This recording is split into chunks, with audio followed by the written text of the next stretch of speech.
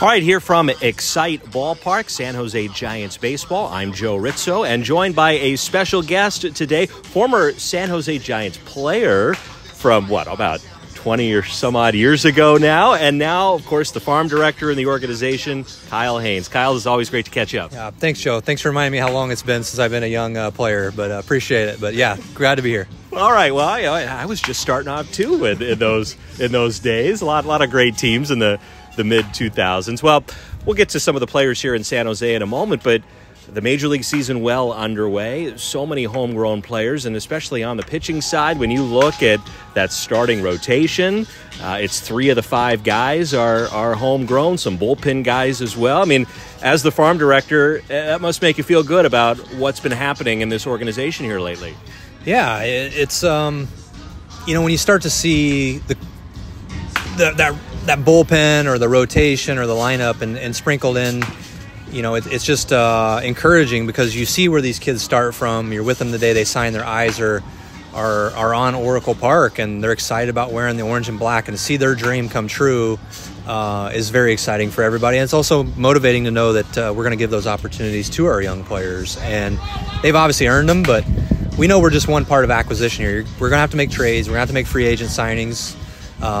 But it's just, there's something special about those homegrown players that our fans see in the San Jose Giants uniform and make their way into San Francisco. And some of those San Francisco starters, very different ways of getting up to the highest level. Kyle Harrison just kind of shot right through as a young guy, #1 prospect. Keaton Wynn's a different story. Injured, and he missed basically 2 full years. And I think it's got to be fun to kind of see those different roads that guys are taking. Yeah, absolutely. And each one's development path is not just different from the levels they went through, but also the growth is different. And with Keaton, we've seen up to 99-mile-an-hour fastballs as a starter, and I remember him starting out with us first year. It was more than that in like 91, 94 range, and had a kind of a sinker slider, and now he's mid-upper 90s with a wipeout split finger that he didn't even learn until year 2 with us. So you see the velo increase.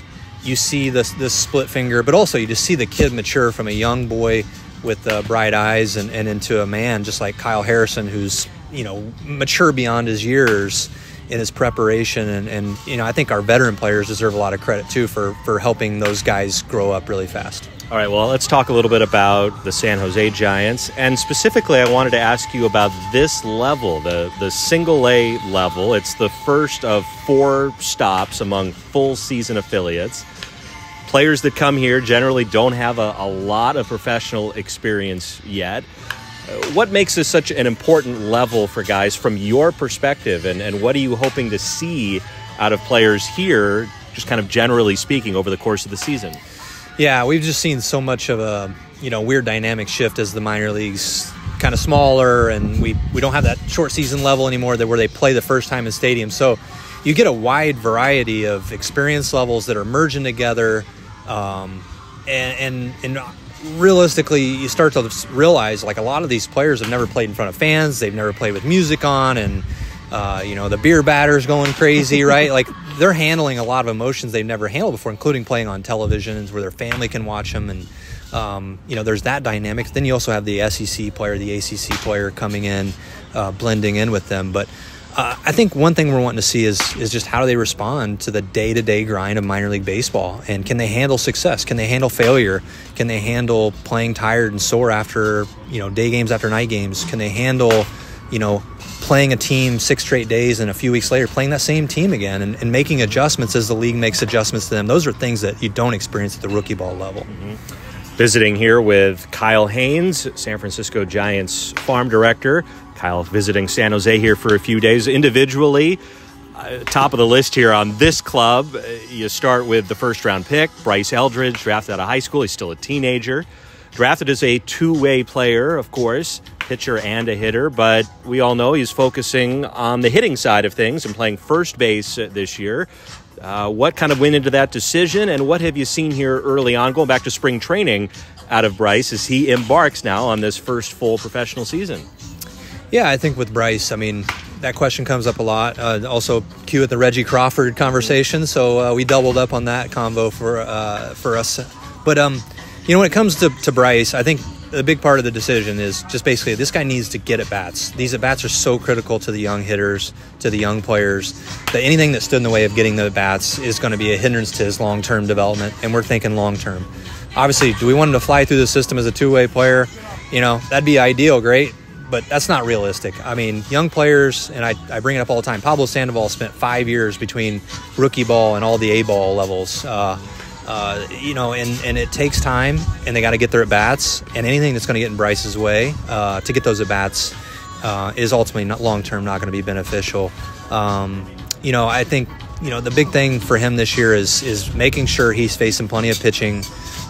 He's staying healthy, which right now he's got the little bit of the hamstring tightness going on, which hopefully we'll see him here in the next series or two. But I think in general, one thing with Bryce is just adapting to professional speed is the clear number one priority, and he's done that really well so far, and he continues to make progress there, and we just looking forward to getting back on the field and seeing that happen. Is it the power from him that more than anything else kind of jumps off the page for you right now?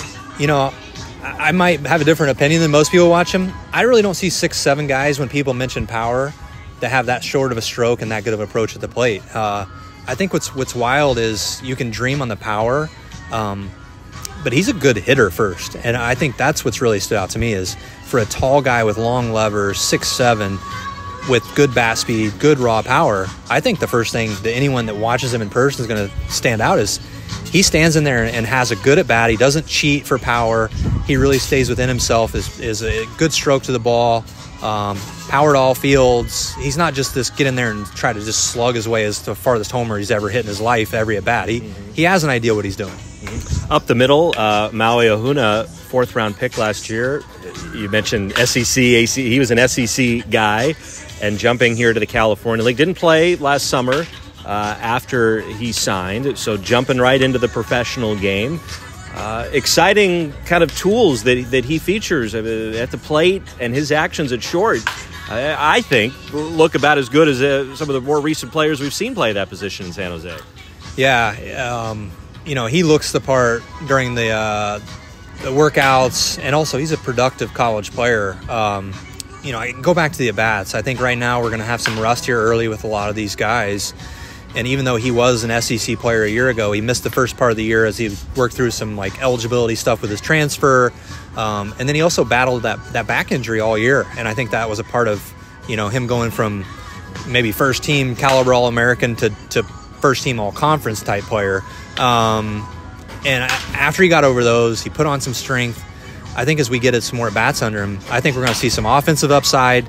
And then that pure, he's a shortstop clear as day to me. And I think he has as much of a chance to stay at short and impact the game as any player we have in the system. Mm-hmm. Cole Foster is drawing a lot of praise from the coaching staff here in San Jose with the kind of start he has gotten off to, and shifting over to play more at second base, looking very comfortable over there.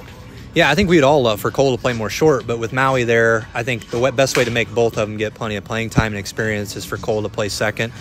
He's done a nice job filling it short, plenty of arm for short. And a very highly regarded prospect himself. I think the big things is, Cole coming out of high school was a really huge prospect, ended up making his way to college versus signing. And he's still kind of young for his age. He's played a couple years of college, and we're looking forward to kind of seeing how this year unfolds for him, because I think as the weather kind of gets a little more steady and warmed up, we have a chance to see all those bats get warmed up as well. Mm-hmm. Well, a real strength of this San Jose team is up the middle. I know you're excited about the catchers as well, but I also wanted to ask about center field and Jonah Cox, who was also drafted last year, but a different path to get here because he was traded from Oakland to the Giants in the Stripling deal. And the way he's playing defense, the way he's running, it seems like he's emerging as a real leader here in San Jose. Yeah, first of all, amazing kid. And I think as soon as we traded for him, every A's person that's in my phone was texting me how great of a kid we got. They were disappointed to see him go, but very huge praise about who he is as a person.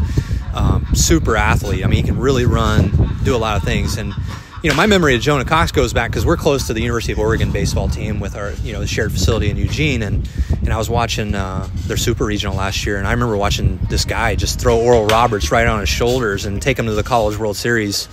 And I remember thinking that's the type of guy I would love on my team. And we saw him in the draft. I thought there was a chance we could get him. He ended up going away from us, but I guess that's the way the world turns. It kind of has a way of bringing people where they're supposed to be, and we're super excited to have a player that Division I, just all-American caliber player who's a plus athlete, plus makeup, to be in our system. Mm-hmm. And before I let you go, a little bit on the pitching side of things, and you got a lot of arms here in San Jose, 15 pitchers, and I know guys are still building up. But in terms of the starting rotation, Joe Whitman, a high pick. I mean, he's here in San Jose. Josh Bostic as well. A lot of potential. What's kind of catching your eye with some of the starting rotation pieces here in the California League right now? Yeah, I think a big one with Whitman is I think he's kind of coming into some velo that he didn't have last year. He's always had that frame that looks like it could be a late bloomer, and I think we're starting to see some of that. The velo has been nice to see. I still think he's trying to figure out a way to be a plus pitcher with a power fastball and maybe not overthrow here and there, searching for those top-end radar gun readings. So we'll continue to work on that. But obviously, to see a lefty with that delivery, with his track record of college success and seeing the velo climb up, it's easy to dream on him. He comes to mind. And I think, I know Bostic, he's still going to learn a lot. He's kind of a position player, conversion in college.